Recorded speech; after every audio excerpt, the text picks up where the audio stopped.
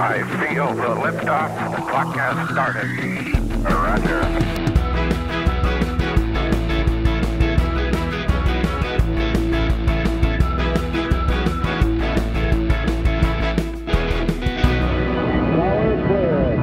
We got a roll program.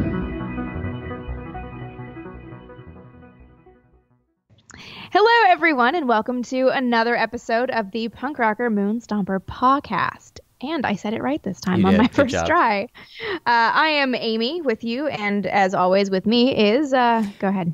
I'm Jason McClellan, and yeah, I'm always excited to hear if you get the show right, because in my head, I'm always worried I'm not going to remember it too, because it's such a long, ridiculous title, but that's why we love it. It is, but it's fitting. It's the most, I like a title that tells you exactly what you're getting into. That's right. It's descriptive, but still fun. That's right. Yeah. So people know what they're getting themselves into, plus we throw in a little extra too. Yeah. Yeah, and speaking of extra, actually this has nothing to do with extra, but I am dying to open a beer right now. All right. It's been one of those days. Yeah, so to open the show, we have to open the beer, so you go first. let's I feel like, I don't know if that'll come over. That sounded really good. But all right, what are you drinking? Awesome. I am drinking the Deschutes Obsidian Stout today.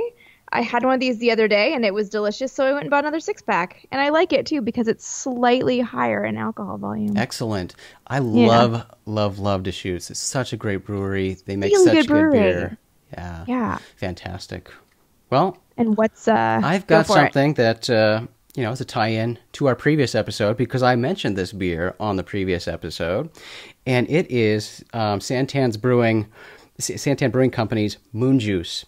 They call it a nice. Galactic IPA, and it.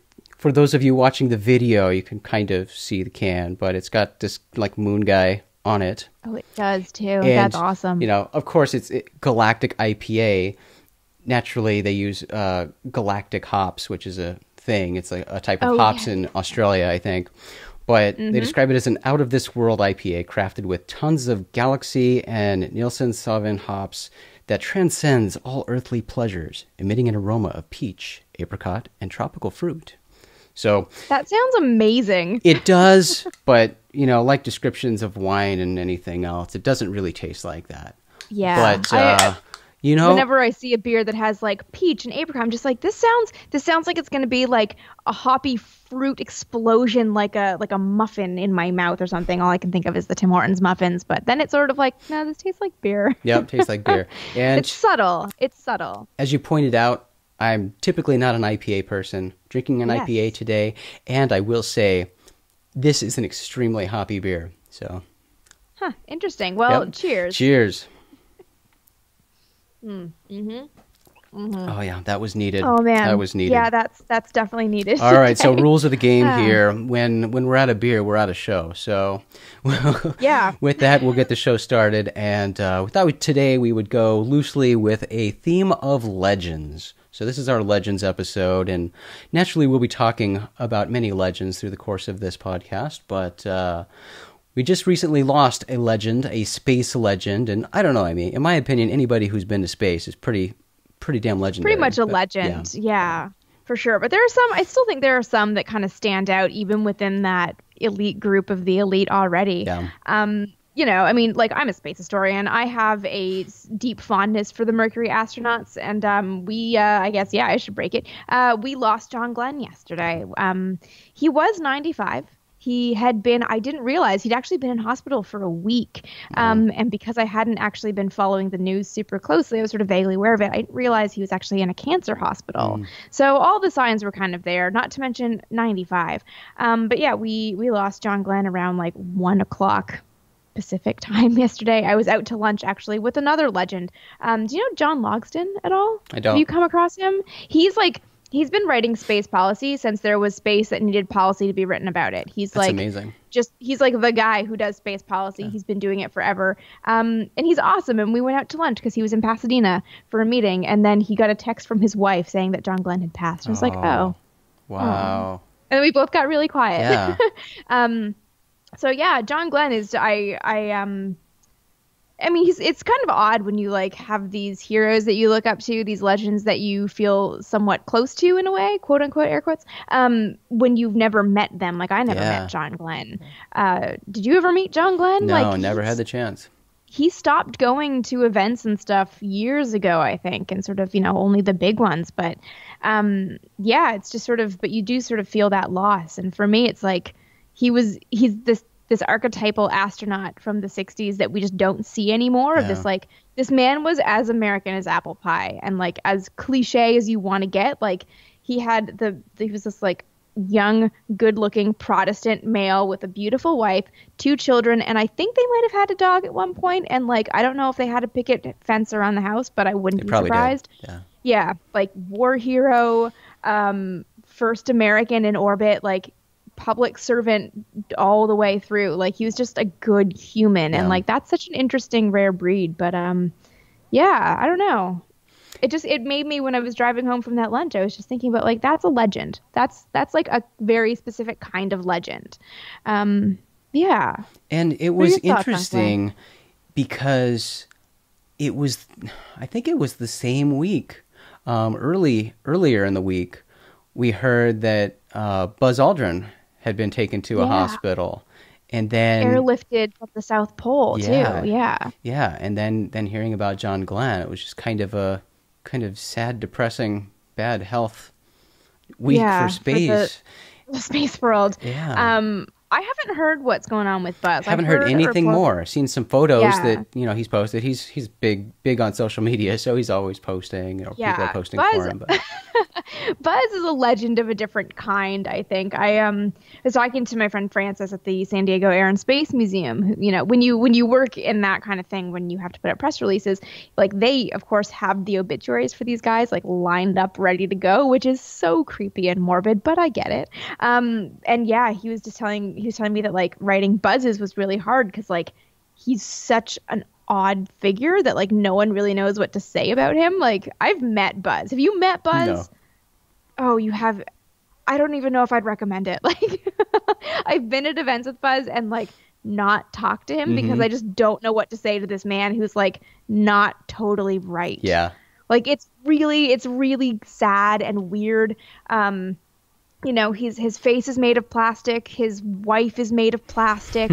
He's just wearing all this like gaudy gold jewelry, yelling about going to Mars. But like, right? I mean, anytime I see his photos, he reminds me of my grandpa because like he's always in the same shirt and always wearing his suspenders. So he's got his "Get Your Ass to Mars" shirt or whatever, and the suspenders. It's the same shirt and the same suspenders, the same outfit, day in, day out. Yep. He's got just repeats the same lines. And like, he's just, it's natural as you get older that you slow down a bit. You meet these old guys, these old heroes that like, they still know what they did. They still know like the technical details of like systems they worked on. It just takes them a bit longer to like remember the details, but they're there. Buzz seems to be, having never actually seen him speak, but have heard about, like, even recently it was the Gemini 12 50th anniversary, and apparently he and Jim Lovell were up there, and like everybody was just like felt awkward on behalf of Buzz because every time he had to like stop and search for something, he would just like fill it with words. Wow. And it's just like I've met Jim Lovell, I've seen him speak. He's just like this quiet dignity of like a lovely older man. Yeah. And then next to the insanity of Buzz, I'm like, this is just weird. This is just too weird. So, legends. Legends. Yeah. And talking about age, I mean, it's expected that these space legends, these pioneers of space are going to start dropping like flies, sad as it is, because they're old, there's no denying that. And it's just remarkable to think, going back to John Glenn, like how old he was the last time he went into space. Yeah. He was in his 70s, right? 77. 77. And that's remarkable. And, a space legend who I have met, Story Musgrave, up until... Yeah, story's another story, but up until... It's full of stories. Up until John Glenn, Story had held the record for oldest person in space or whatever. So 77, I mean, that's old. And then thinking about 77 in space. And I don't really know all the operations that take place in space aboard a spacecraft, but I don't imagine they have room just for, people to be bumming a ride. Like, I imagine you have your job and you have to do it. So yeah, can't really be dead weight in space. I think he had to have had his job, and he did his job. He had the mental capacity. His facilities were there that he was able to still perform the way an astronaut needs to perform, and that's incredible. And I have no idea what that job was. I actually haven't ever gone into like what his role on that mission was. Yeah. As you're saying that, I'm remembering that like space tourism is a thing, and there's like a couple of billionaires who have trained to go up in space, and I don't know what they did. Like, what did they contribute aside from money? Like, well, space tourism is certainly something we're going to talk a lot about on this podcast. Yes. It's something that I'm super excited about, and we have some friends who have been personally involved in one way or another in that whole mess, that fun mess. So we'll talk more about it. Yeah. But yeah, I mean, I would like to know a lot more about, space travel and what's involved in that, because as you mentioned, the billionaires going to space, like, what all do they do except contribute money? Yeah, I don't know. And I think it's definitely got to be different if you're on a NASA mission. I would think so. Versus a private mission. So, okay, I met this billionaire once, best lead-in, but I met this billionaire once at an event. He bought all the seats, I think there's 6 seats on the second Virgin Galactic flight, which of course is not a thing that exists yet. Right. And the first flight has is been Richard delayed Branson's and delayed family. and delayed, yeah. Because of death and all the bad things. Yes. But this guy has bought all the seats. One is for him. One is for Buzz Aldrin, who is going to officiate the marriage in space between this guy and the woman that he does not know yet because he's still looking for that wife, plus 3 witnesses. Wow. So this is what billionaires contribute to space tourism. A crap ton of money to do ridiculous things like get married in space. Well, I'd volunteer. I would get married just for the hell of it for that, and then get a divorce, but it'd be worth it. And then this led into the very interesting conversation with Fred Hayes, who is, of course, who played him in Apollo 13? Bill Paxton? Bill Paxton. Okay. Real Bill Paxton, as I call him, to people who are not familiar with the missions. But I happened to have that conversation with this weird billionaire right in front of Fred Hayes. And then Fred Hayes and I got into a conversation about the legalities of space marriage. Like, what That's fun. state? Wow. That was actually like really, really funny because Fred Hayes I've met at various events and stuff, and like he's the nicest guy. He's just like super chill and unassuming, and like everyone knows who he is because of Apollo 13. But he's not like the sought after guy like Jim Lovell. Yeah. Like everybody lines up for Jim Lovell. No one lines up for Fred Hayes. And Fred Hayes is the most like, come hang out. He's just like, he's such a doll. But yeah, we had this very interesting conversation of like, does the state from which you launch, is that where your marriage is done, legalized? Yeah. Like, yeah, how does that work? How does it work when you get married at sea? I don't know. Yeah. But I imagine it's similar, I guess. I don't know. Space law is something I find incredibly fascinating. It is weird that it's a thing that has to exist. Yeah. Kind of awesome. It exists and yet it doesn't. I mean, it's kind of I describe it as the Wild West. Space is definitely the Wild West when it comes to any sort of law.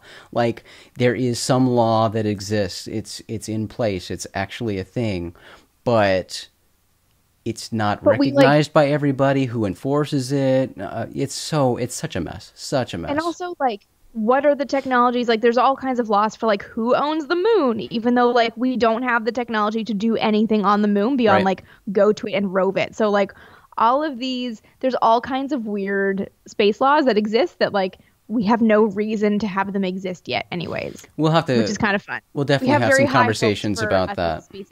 Oh yeah. No, and they're so weird. And, people like Robert Bigelow have, really been pushing and trying to get things cleared up and changed and put in place because he's, very close to having property on the moon. Right. And, as it stands now with the weird, really bad laws that are in place, there's no incentive for rich billionaires like himself to put up the money and, take the risk and put these things on the moon or any other body, because right now, the way the law is written, and we're talking about, what is it, the Space Treaty for Outer Space, whatever it is, long name, forget what it is now, but And there's a second one that's not really observed by anybody except a handful of countries pertaining to the moon. But ultimately, any property, any structure that's built in space, you don't really get to own like you would own a house here. Like, it belongs to everybody. So if somebody else, another country or whatever, an alien, whoever wants, came to the moon, if that's where your little hut is, you have to open the door and let them in. Because that's what the law says. It belongs to them, too. You have to make it available to them for their use, too. Like, why are you going to do that if you're a billionaire who spent the money to go up there and, you've only got a finite number of resources? If you only got a little bit of food or something for the two guys living in this hut, oh, well, this guy from Russia wants to come in. You got to let him in. Yeah. It's ridiculous. You have to be very the whole thing with philanthropic. Yes, and that's the whole thing, the way it's written. It's like this whole, like, lovey-dovey, we all hold hands and everybody's friends, with space mining. and there's rainbows everywhere.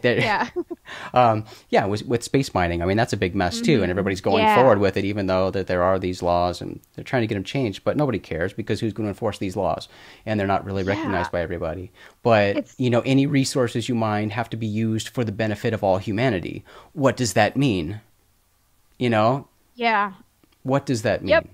Yeah, how would you define the benefit of humanity? Because I feel like a billionaire's description or definition of what benefits humanity is going to be very different from like some. I built a big hotel that's got my name on it. Yeah, it looks pretty. All of humanity can look and say, "Wow, that's a nice hotel. I wish I could afford to stay there." That benefits humanity. Yeah. I created jobs for all of these undocumented workers that I will underpay to build my hotel. That's helping humanity. Yep. So it's all subjective. It's such a mess, but I love it at the same time. It's so exciting. It's the kind of thing that, like, it's going to have to evolve. It's going to have to be super fluid, like, as we actually start mining space, if and when, in, like, 50 years we start mining space. Well, like I said, I'm super excited about space law, and we'll have to come back and visit that because there's so many topics within that, too. And just a lot of that goes into what we were talking about earlier with space tourism, and then space mining and just all these interesting things that are happening, may happen in the near future. So. Yeah, and I really want to bring in somebody who actually works in that stuff to talk about it because, like, I don't even know, and like I'd love to pick somebody's brain. So well, we will, Amy. We will hunt somebody down because some of our upcoming guests, we won't pin times on them, and I won't name names right now, but we actually have somebody who is a friend of the show and will be on the show probably multiple times, who is an old British punk rocker and happens to be on the board of directors for Planetary Resources. I believe that's the company. I don't think I knew that. Yes. I guess he does know about space law, doesn't he? So he knows a little bit about the whole mining thing going on. Yeah. So we'll definitely be talking about that. He does know his rocks. He does. He is definitely a rock star in his own right. So. Yeah, in his own right. Yep. For sure. Well, let's then go ahead and move into musicians. Speaking of rock stars. Yes. So I think I know, letting you take the lead here, I think I know who you might mention, but who might you group in this category of our discussion right now of legendary? Because I got so excited and put it all over the internet when this happened like 2 weeks ago because I got to see Tim Armstrong play Operation Ivy with the Interrupters, and I was like 4 feet away from the stage, and when he came into the crowd to like greet people before the show started, I touched his back, and then I was like which is almost as good as the first time I saw the Interrupters in May. Actually, he was there because like he produces them, right? And and he played with them that night as well. And he like bumped into me in the crowd, and it was like awesome.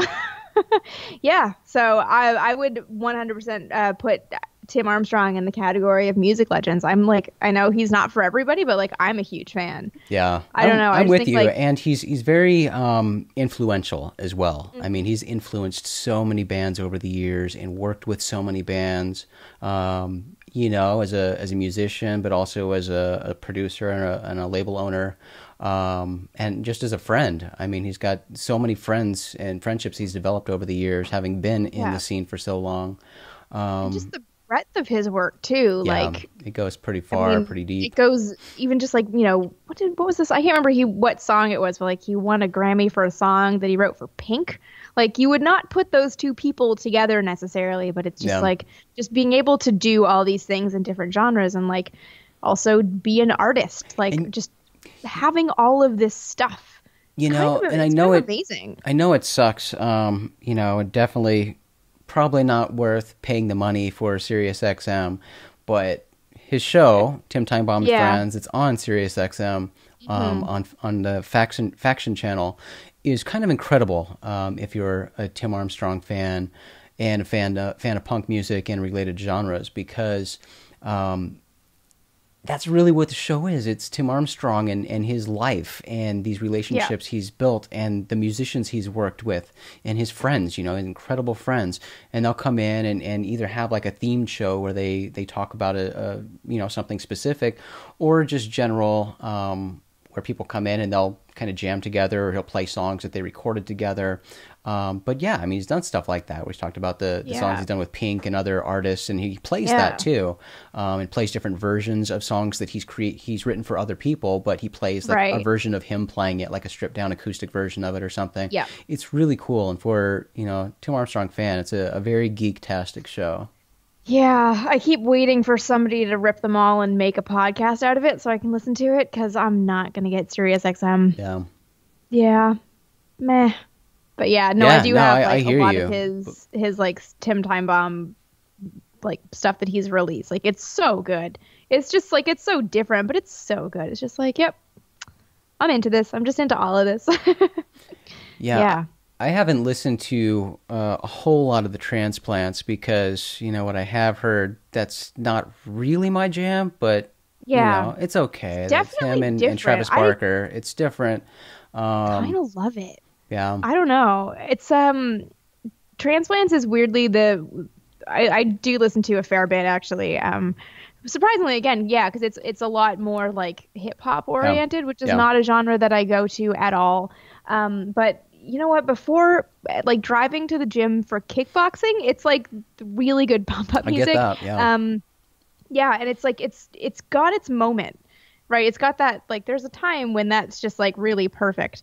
I had this is my best transplant story, was I changed a flight to get back from San Francisco in time to see Transplants the day before my birthday this year. And I was like, this is my birthday present to myself, going to see them finally, because, like, again, love Tim Armstrong, love Travis Barker, was just like, yep, this is totally, totally worth it, like, blasted down from Burbank to Santa Ana, I think it was, or maybe Costa Mesa, somewhere down there. And I got there right in time for Snoop Dogg.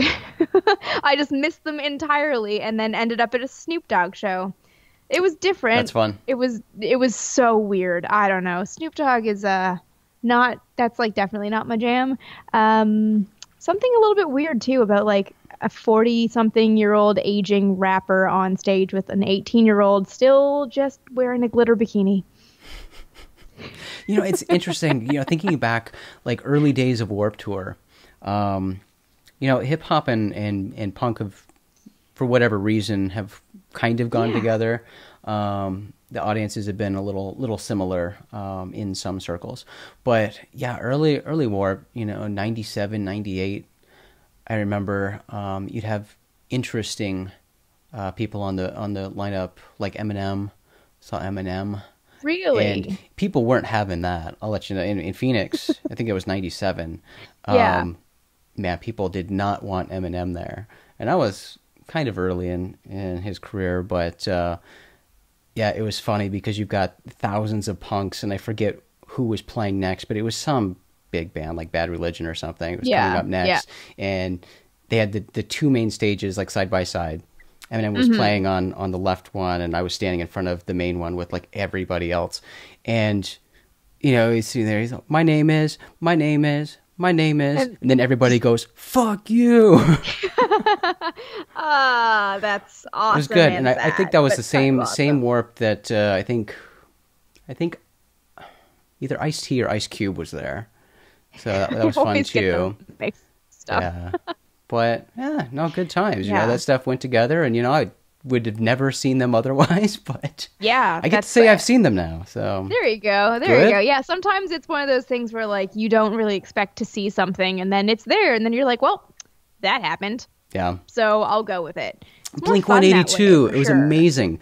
The last time I saw, well, not the last time, the second to last time I saw Blink-182, saw them in LA, and they played a smaller show at the Wiltern Theater, and they like bring the weirdest people on stage with them, just whoever. I feel like they with just their know friends. everybody. They know everybody, and of course everybody wants to go on stage with Blink-182. Yeah, that I would definitely classify as legends in their own right. But go on, who did they like pull out of the woodwork? In LA, they brought LL Cool J.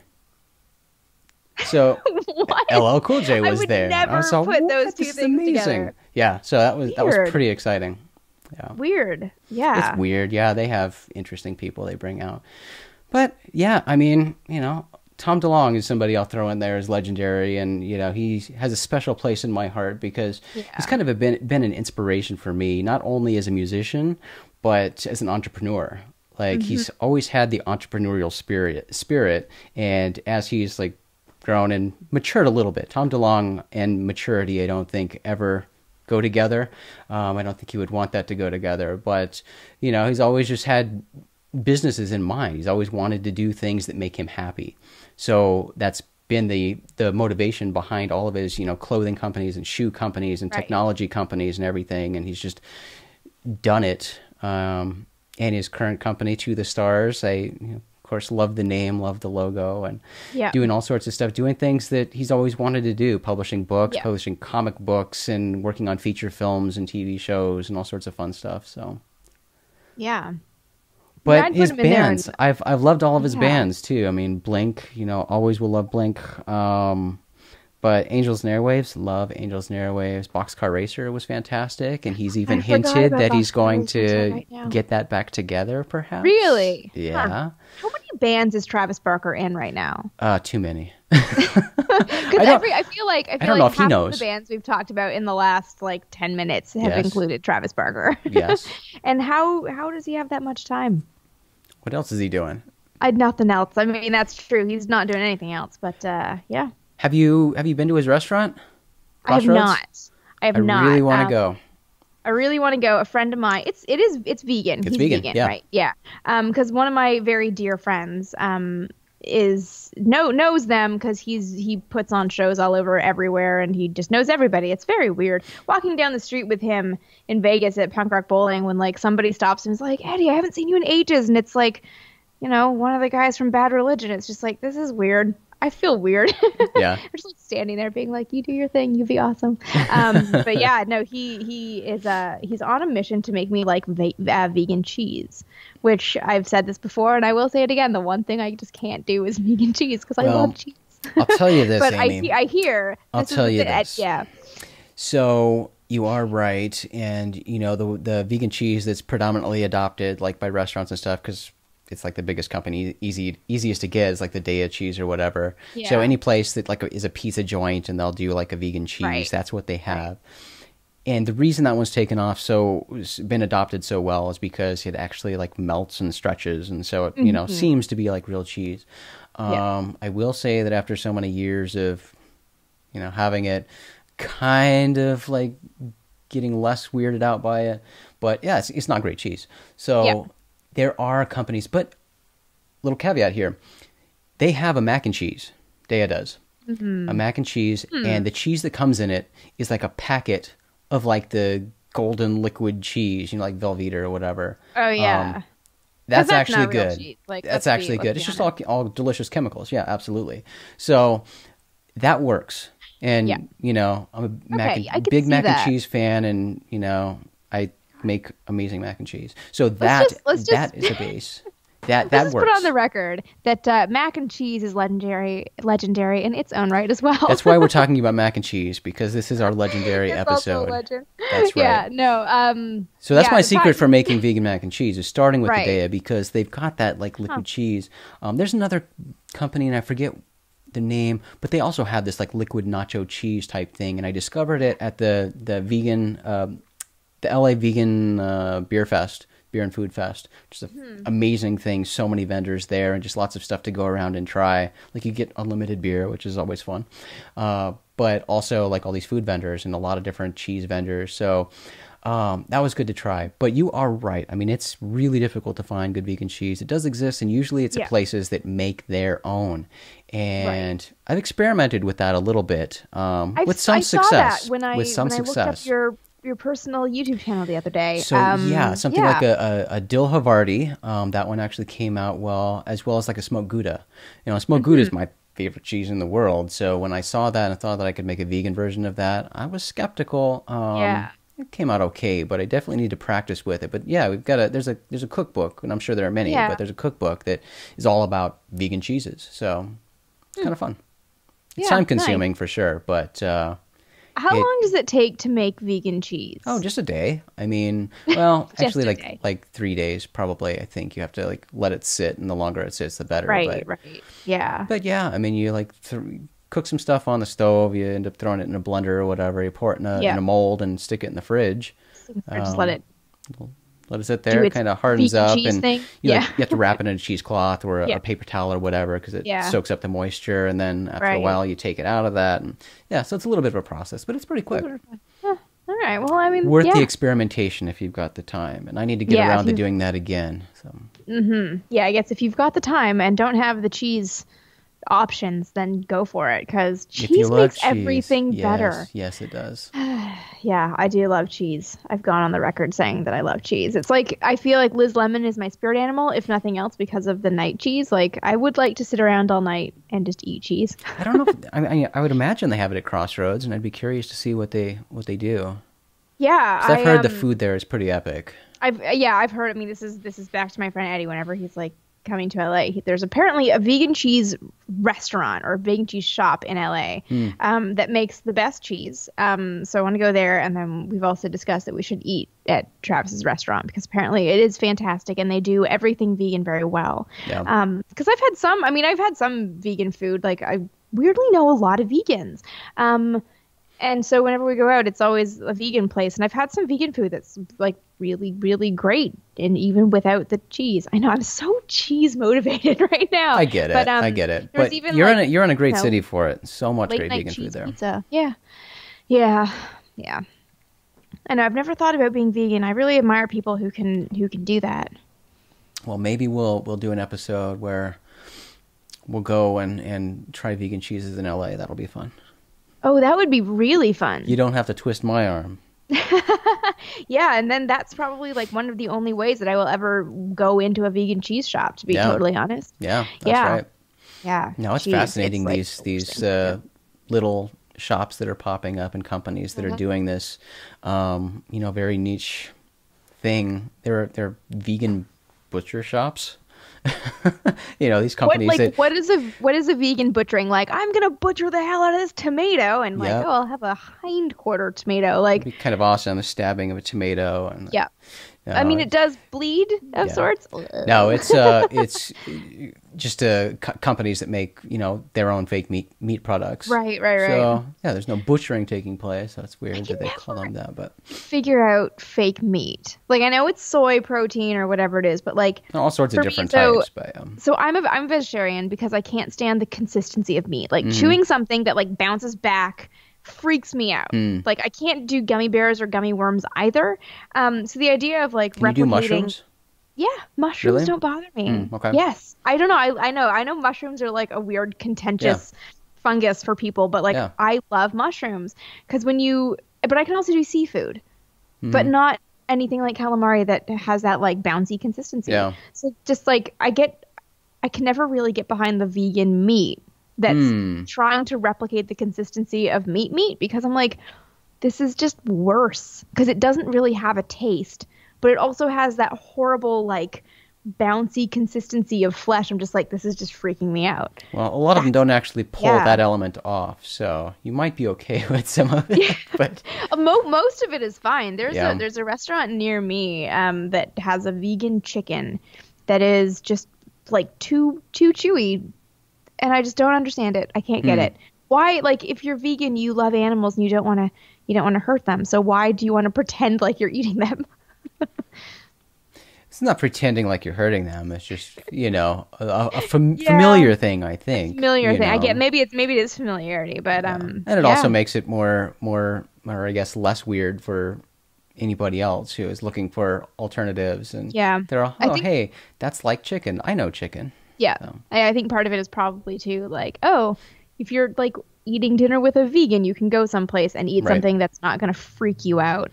Yeah. No, I'm a big fan of it. Like, I don't have a problem with it because like it makes it easy for me because I know what I like. So like a couple nights ago, I made sweet and sour pork because Gardein has a sweet and sour pork. So they got these little cubes of pork.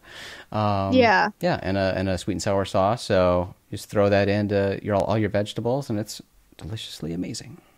That really doesn't sound bad. Yeah, and I make fish tacos with Gardein's fish. They're fake fish. I've never had fake fish. So Gardein does a really good job with their little fillets. So they do fantastic in fish tacos. Yeah. Oddly, like a lot of, it doesn't really taste like fish, and most fake fish doesn't. It tastes like chicken. And it's probably the same stuff they use for their chicken, their fake chicken. The weirdest thing. Okay, so there is vegan tuna, and that sort of kind of is like tuna. And vegan shrimp, oddly, is very shrimp-like. Do they look like shrimp? They do, kind of, like, and the consistency is really weird. Yeah, but yeah, it's very shrimpy. It's kind of weird. Odd. Yeah. When was the last time you had shrimp, though? When was the last time you had shrimp that you remember what it tastes like? Not that long ago. Okay. Yeah, not that long ago. I would say a decade or so, maybe more. I don't know. Yeah. But yeah, no, I definitely remember the tastes and textures of everything. So that makes it great for me as a cook to, create everything that I love. Right. And there's so many products out there that's easy anymore. Like a decade or so ago, it was a little more difficult, but pretty easy now. So, you have people who are vegan for, they're the like super healthy vegans, and I'm not that vegan. Like I like my. Everyone's like gluten free. I like everything fried. Like fried makes everything better. So.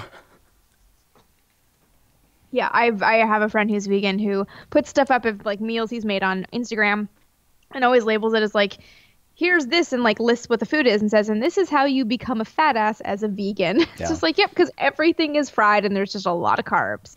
Yeah, and like with all the meats and just weird stuff that you can do, like, a lot of it's still like weird chemicals and stuff. Like it's not. Vegan doesn't necessarily mean healthy. But, love me some chemicals. But you know what? One of my favorite desserts, and I eat too many, but Oreos. Oreos are surprisingly vegan. So are they vegan? They are vegan. Really? Yep. I thought they weren't. Nope. Huh. Oreos are a wonderful vegan dessert. I thought there was gelatin in them. No.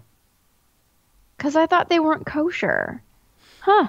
I didn't know. I haven't had an Oreo in ages. Nope. You know when like you see that one picture on the internet of like somebody opened an Oreo and there's a dead spider in it? Like, yes.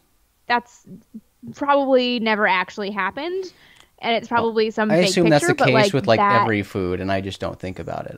That's always the best thing, is to not think about what you're actually eating. This is definitely true. And some of my favorite restaurants, it's funny because I've noticed this on many occasions that some of my favorite restaurants, and usually it's like Chinese restaurants, but they like fail health inspections and like are always like in the news, like, oh, they got a bad grade in the health inspection. Yeah. Well, whatever they're doing, keep doing, because it makes the food great. Yeah. I don't care. I'm not going to think about how filthy it is. It tastes delicious. Oh my God. I remember reading something about a Chinese restaurant in New York that had like the kitchen was actually outside in an alleyway, because they had no space, and like they were preparing dumplings outside, like with rats running around, and it was like massive health. And I think it was something like Google. Sure, there are more found rats inside, but yeah, probably. But like Google Earth, like satellite imagery, found this restaurant, and like that's how anybody found out that their kitchen was actually outside in the back. And everyone's like, "Oh, I love the food so much. Yep. I don't care." Yeah. Yeah. No. I try not to think about like food trucks and stuff. Like it's not good. Yep. Yeah. Yeah, Yep. I mean, I know. and, I just shrug it off. Like, I know that everything's dirty. Like, that's life. Life is dirty. And I think about, my own kitchen. I'm certainly not scrubbing the counters every 5 seconds, and, I'm licking my fingers while I'm making the food and everything else. Like, it's somehow like okay when it's your own germs and your own gross, because that's absolutely true. But I don't know what, like, I don't know why that is. Like, it's still gross, and like Pete walks on everything. Pete being my cat, right? He walks on everything, and like if I'm eating grapes and I drop a grape and he rolls on the table where he walks, I'm like, eh. Yeah, no, I'm the same way. Like, the way I look at it, like, he licks my face all the time. Yep. Whatever. Yeah, it's antibodies. It's making me stronger, right? That's how science works. Yes, everything like about you and about where you live, it's like total peat contamination. So either you're fine with it or you're not, and really, you just if you're not fine with it, then you shouldn't have pets. That's damn right. Absolutely, yeah. No, we know that our dogs like are on every inch of us and every inch of everything we own. So when it's like we're putting the package of tomatoes away and they like one falls and rolls on the floor and the dog licks it, we're all pick it up and put it in the fridge. Like yep. But don't worry, friends. If you ever come home and I make food for you, I will actually take extra steps to make sure things are clean for you. I'm very aware of like making sure I've like de-peated things before people come over. Like, speaking of, there he goes behind me. Like I will wipe down the island and the counters so that like it's very clear. Like I want people to see, like, not that I ever have anybody in my house ever, but like the odd time, like once every year and a half, that somebody comes over to my house. I'm just like, yo, I've cleaned everything. There's not peat everywhere. Yeah. I've like vacuumed and I've done this, and like my pulled car out the lint roller. I like lint roller all his hair off from like when I drive. He sits in like the middle console and just like leans on me, which means he's like rubbing fur on like the driver, the side of like the driver's seat. It just gets embedded in the fibers. It's pretty fun. So, but yeah, I try to like de-animal my life before people have to engage with it. Luckily, no one engages with my life, so it's peatful. Well, it's funny because I do the same thing, but at the same time, like that's a really good indicator if those are people who should be over anyway. Like, if they're going to have a problem with my dogs, I'm sorry. Yeah. I'm sorry. That's a red flag to me. I know. I don't need to associate with you. Pete is the best judge of character, in that if you don't like Pete, I don't like your character. Yeah. Yeah, that's perfect. I had some people over from YouTube actually a couple weeks ago for a meeting. They wanted to see the space that I shoot in and stuff. And the space that I have for meetings is this giant kitchen island, and it's Pete's place where he lies, because like when I moved into this apartment and had no furniture, that was all he could do, was be up on camera, so I couldn't tell him not to do it.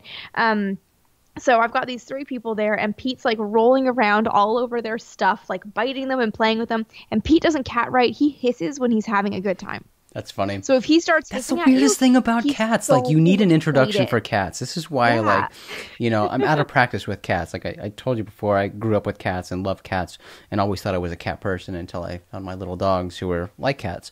But every cat, all animals are individual. They're all individually different and have their weird characteristics. But cats especially, like, you always have to give people an introduction to the cat to explain these weird behaviors, because every cat is so different. And that's why my wife is like, she hasn't really warmed up to cats because she hasn't spent a lot of time around cats. Right. The few she has, she really loves. And she's a total animal person, so she really wants to. But she's kind of weirded out by how some cats, like, will be purring and then all of a sudden swat at you.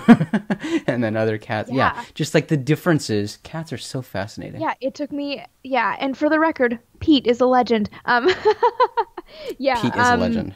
Pete is a legend. I love that Pete's like in my IMDb page, which I didn't even know I had until recently. But like, there's an IMDb page for me. It says my name and then mentions Pete and then mentions all the shows that I've done interviews in.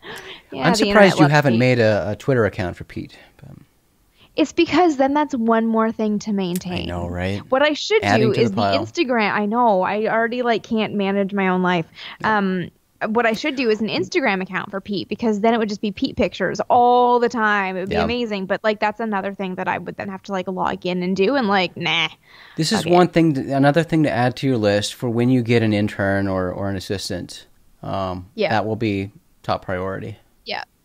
So your job is to follow my cat around and take pictures of him doing cute things and then put it on the internet. The best thing is that Pete would be like verified on Twitter and like, verified on YouTube or like whatever the things are, he would get there way faster than me. Yeah. Oh, he totally would. You need to figure out how to get like not a GoPro. That's too big for Pete. Pete's a big guy, but some sort of Pete cam. I have a GoPro now. I can strap it to my cat. Oh God. I think I mean, there's a GoPro mount for everything, so you got to figure out some sort of harness or something to get for him. Definitely a harness, and I just feel like I should point out that I'm like towards the bottom of this beer, which is why the idea of strapping a GoPro to my cat is making me this excited. That's awesome. So that means we're getting close to the end of the show. So we should. We have gone so far off the rails, starting from John Glenn. We've really maintained that legendary. Like we pulled it back to legendary somehow through different things. We did. Yeah. Are there any other musicians we should mention in our brief legendary? I mean, there's so many. We could go forever in all of these different topics of space and music and whatever with legends. But for right now, I want to just briefly mention Jim Heath from Reverend Horton Heat. And I know you recently saw them. You've seen them more recent than I have. But Jim Heath is somebody who's always stood out to me as legendary in my mind in terms of guitar players. I've always just kind of been in awe of what he does. So if you're not familiar with Reverend Horton Heat, if you're watching this or listening to this show, you probably have at least heard of them. But they fall into the genre of psychobilly, really, which is a combination of rockabilly and punk rock, basically. But they're a three-piece band, so they're guitar, bass, and drums. And the bass player, of course, plays upright bass. Jimbo is awesome. But Jim Heath, the guitar player, really does on the guitar what other bands do with at least 2, sometimes 3 guitar players. He can manage to do all of these intricate parts and create that full sound by himself on the guitar. When I watched Reverend Horton Heat live, my mouth and face hurt so much from just like either smiling the entire show or having my jaw on the floor the entire show. Yeah. The greatest experience I had with Reverend Horton Heat, I've seen him so many times, but somehow, I was working for ASU when I was a student at ASU, and my supervisor, one of my supervisors at my job, was also a bartender, and he bartended at a club in Phoenix that doesn't exist anymore, actually Tempe. But he let me know that that night they were going to have this secret show, and it was put on by a cigarette company. It was a secret cigarette show. Woo! Those things exist, I guess. And he's all you've got to do is, this isn't advertised at all. So all you have to do is show up at this time, and they're going to have reps there, and these reps are going to come and ask you what brand you smoke. And you mention the name of this company that's sponsoring the event, and you'll get in. I was all right, this sounds awesome. I can do this. So, by the way, not a smoker at all. But sometimes you can lie for the sake of good music. I can, and I will put out there that I don't turn down an occasional cigar with friends. So, but at the time, no real experience smoking. And I'm in this line, and everybody's smoking, and I'm with my best friend, and we decide that we need to blend in. So I don't know if I think we had cigarettes with us so we could pull out if we needed to. But I had a lighter with me. I was prepared with a lighter. And a girl in front of me turned around and asked if I could light her cigarette. Okay, so if it wasn't obvious enough that I wasn't outside dying and not smoking with all these other people, I pulled out my lighter. And, it was the 99-cent thing I bought at the grocery store before going to the show. Mm-hmm. I flicked the lighter, and it was set to high, so the flame is miles tall. Yep. So I was torched her face off. It was hilarious. But yes, I made it very clear that I had no idea what I was doing. But made it in the show just fine. That's what matters. There were maybe 50 people at this show. Really? Oh my 50 god. people, and they had like That's a food. awesome. They had a food buffet set up front, like right by the stage. They had people giving massages. Like it was the weirdest random show going on. I had no idea what was happening. Weird. But That's so like weird. maybe 15 to 20 people were like really into the show. Yeah. So like I was it's like hard, front stage, like- just standing there watching the show, Yeah. and talked to Jimbo when he was in line for the buffet, and it was totally cool. But just like standing there in front of Jim Heath while he was playing guitar for this show, and not being like pushed in the back or whatever. And their shows usually aren't insane, but the worst that happens at their shows usually are you get stuck behind a guy with a giant cowboy hat. But yeah, I definitely I'm just trying to think back of like when I saw them a few months ago.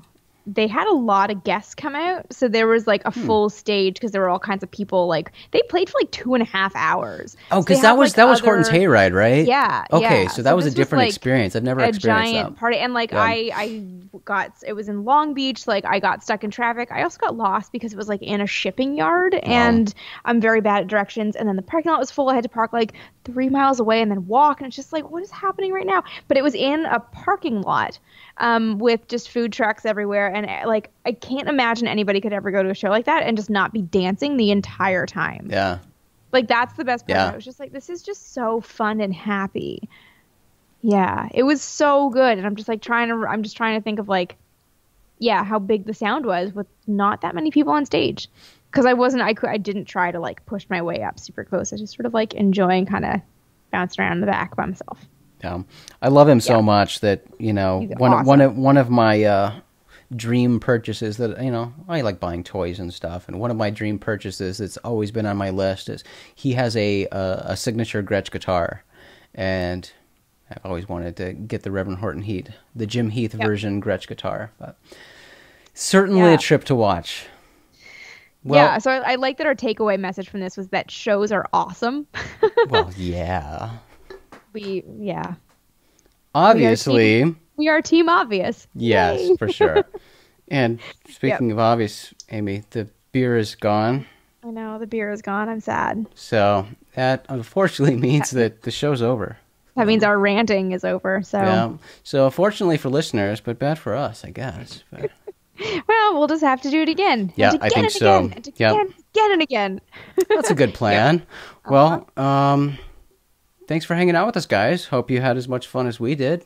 If you have any suggestions for topics you'd like us to discuss or beers you would like us to drink, feel free to send those our way. We always like those. How can you do that? Well, I was going to say, also, let us know, because we're going to put this up on YouTube as well. Let us know in the comments who you would consider a legend of any of the topics that are this podcast. Your music legends, your space legend. Is your pet a legend, and why? I would like a story to qualify it. I would definitely really let us like know to hear that. Yeah, I would like to hear that stuff too. So yeah, let us know that stuff in the comments, and yeah, of course, things we should talk about, beers we should drink, all of that stuff. If you would like to find more about each of us, I think the best place to find me is probably on Twitter for this for this sake. I am AST Vintage Space, and Jason, you are? I am Acentric. That's ACECENTRIC. All right. Well, I think that's about it. Yep. Out of beer, out of time. Thanks for hanging out, friends, and we'll do it again soon. Cheers. Cheers.